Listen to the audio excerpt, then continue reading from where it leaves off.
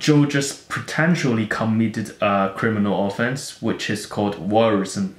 Hi guys, today I'm going to watch You. Today I'm going to react to this popular Netflix series called You. Let me give you some background information about this show as well. Joe, he's a bookstore manager who has an intense obsession with a girl called Beck. Basically, throughout the whole series, Joe has committed many criminal offenses. So that I think it's interesting for me to look at this whole thing from a lawyer's or legal professional's perspective. For those who are new to this channel, I am a future trainee solicitor at Baker McKenzie's London office. But I also passed the New York bar exam, so I'm awaiting admission as a New York attorney as well. But for the purpose of this video, I'm going to analyze it under the English law, which is probably better for me. Well, hello there. Who are you? Based on your vibe, student. And you murmur your first word to me. Hello. Do you work here? Guilty. Can I help you find something? Paula Fox? It's a good choice. I feel weirdly validated. Follow me. Can see some chemistry right there. You have enough cash to cover this, but you want me to know your name. Everyone just calls me Beck. And you're Joe. Aren't you gonna tell me to have a nice day? You have a nice day, Beck. A guy needs to protect himself. I had to be sure you're safe. And your name was a glorious place to start. Not a lot of Guinevere Becks. And there you were. Every account set to public. You want to be seen, heard, known. Being a creep doesn't necessarily mean that you're a criminal. Anything, the fact that you didn't share me with your followers only confirms we really connected. The next thing our little friend the internet gave me was your address. That's a bit too much.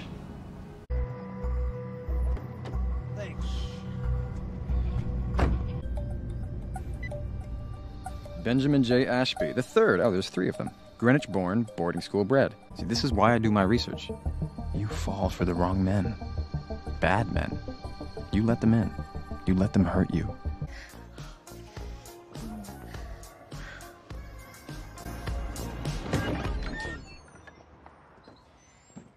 Joe just potentially committed a criminal offense, which is called voyeurism. Basically, it means watching people in their private moments without their consent. Under Section 67 of the Sexual Offences Act 2003, a person commits an offense if, for the purpose of obtaining his sexual gratification, he observes another person doing a private act, and he knows that the other person does not consent to being observed looking through the window or peephole at someone having sexual intercourse falls within the scope of this section, and it constitutes voyeurism. Our day starts at the ass crack of dawn. I know from your posted schedule that you teach a 6:30 class called Get Up and Flow. You caress the sweaty backs of bulimic, dead-eyed real mommies of Soho. I'm loving your form today, Tasha. Offering smiles and lies of encouragement. By 10, you're at campus to TA a romantics class and play Vanna White to some shirt. So, guys, here there's a potential offense of stalking. Section 2A of the Protection from Harassment Act prohibits a person from pursuing a course of conduct that amounts to stalking. A course of conduct means at least 2 or more incidents of stalking. Moreover, Section 2A subsection 3 lists examples of behaviors associated with stalkings. Some of those applicable to this scenario to Joe are following a person, loitering in public or private place, watching or spying on a person. So all of this happened in this scenario. However, one practical matter, one potential problem here is that Beck actually didn't realize at all she was being watched and followed by Joe. Fun fact, did you know the law requires gas leaks to be investigated? I've been learning a lot since I met you. Hey, Beck, you left the door open again. I thought we said we weren't going to do that anymore. I was careful to call the gas company on a day when you had a full schedule. I wouldn't want to scare you. Hey, is Beck here? Nope, Super let me in. Someone reported a leak. Right, yeah, she mentioned that. Is everything okay? Yeah, All clear. Tell your girlfriend there's no leak. Done, so. Okay, thanks. Well, I can just lock up. I just need to know who you really are. I'll clean for us. And you won't eat all this frozen shit. I'll cook for you every day. I promise.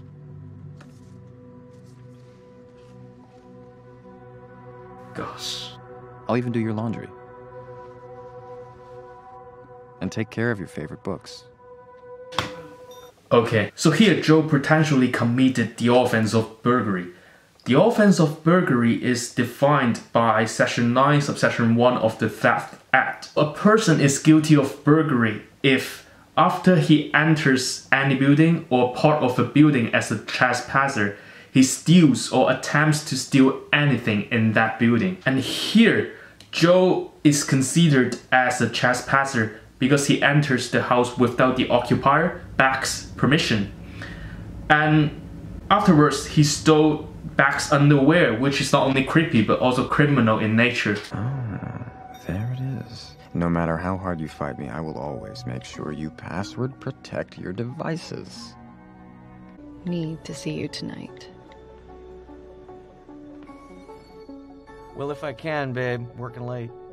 And this is actually another behavior associated with the stalking offense I discussed before, which is monitoring the use by a person of the internet, email, or other form of electronic communication. This will be part of the course of conduct that constitute the stalking offense as well. Men like Benji, what all those have in common is they will never love you back, while you give everything. It's crazy the lengths we go. We're a lot alike, Beck. Last of the true romantics. The second luckiest thing this week happened. Could it really be? It feels like I'm dreaming. And you're too wasted to be standing so close to the tracks. Beck, forget Benji. And to hell with that phone.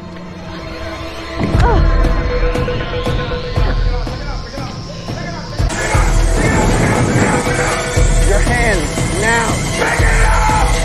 Make it up!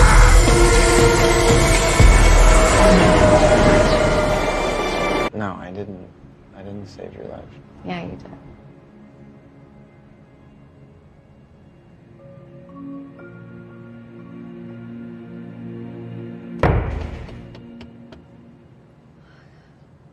Of course.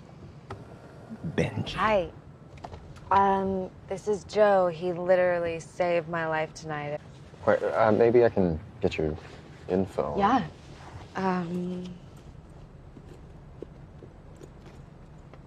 Shit. My phone. I must have dropped it in the subway. Oh. Thank you. Here's what I learned this week. You are special, you're talented, you're passionate, you're smart. Except in the ways you are really not, like not locking your phone. Okay, there's another potential criminal offense of theft. It's defined under the Theft Act in England. Basically, it happens when a person dishonestly appropriates a property belonging to another, and that person intends to permanently deprive the victim of that property. And here it's very unlikely that Joe is gonna give the phone back to her. So it's likely that Joe has committed the offense of theft. And it's probably one of the least serious offenses Joe has committed. Dear Benji, heard about your soda. Am interested in including you on my fall list of must-tries. Would love to discuss, perhaps even try some. Jeff Pavenzi. That's the dude you're always retweeting? It's the culture guy from New York Magazine. Hit him back, bro. Hey, Hey, man. Jeff. Nice to meet you, man. nice to meet you too. Have you been here before? It's not a lot of people know about it yet. It's an incredible after hours, very exclusive. Yeah, I've been here a couple of times. Yeah? Oh, now good. So you'll feel right at home then.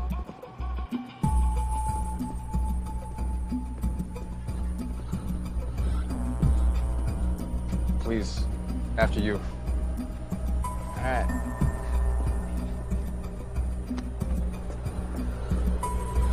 Just down. To the left.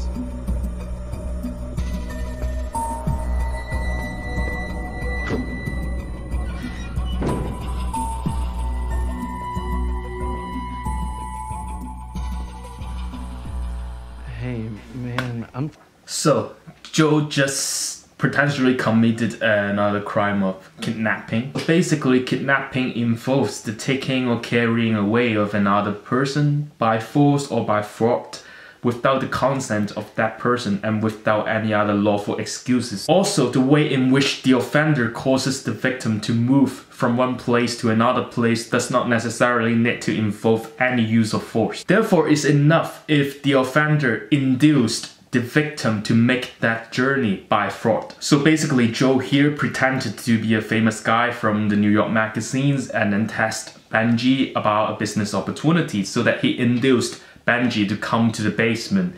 That potentially constitutes a taking away of another person, and therefore it constitutes kidnapping. Hey, man, I'm thinking maybe...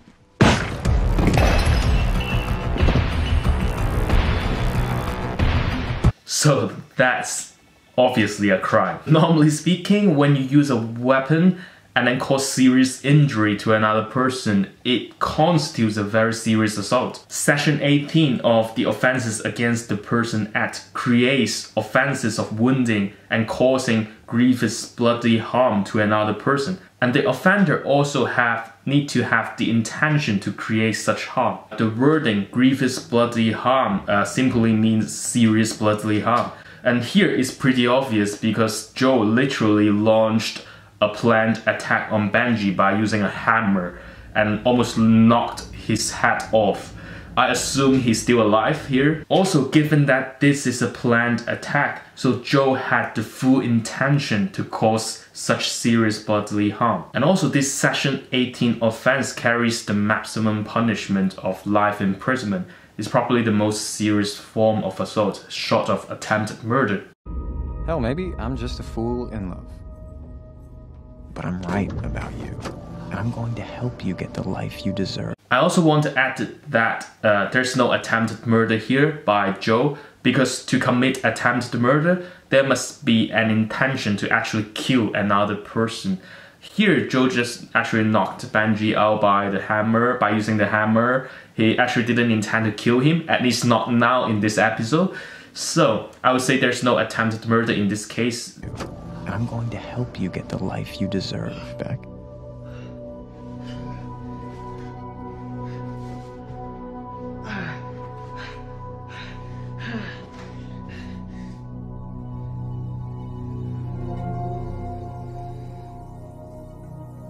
Please. Whatever you think I did, you got the wrong guy. No. I don't.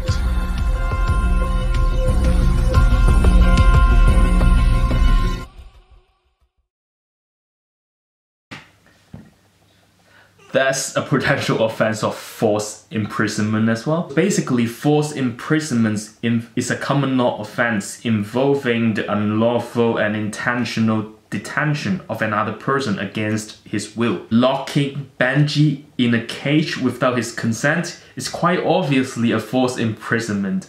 And also, Joe has no authority to do so. He is not a police officer or any other law enforcement officer. He's just a crazy dude. So guys, this is basically episode 1 of You. I hope you guys enjoy watching this video. Let me know whether you love this kind of video. Although I'm not like an expert in criminal law, I do find it interesting, so that I want to share with you guys my thought on this. Leave your comment down below, subscribe to my channel for more content as well. And I hope some of you guys will feel a little bit more relaxed after watching this video. I will see you guys next time. Bye.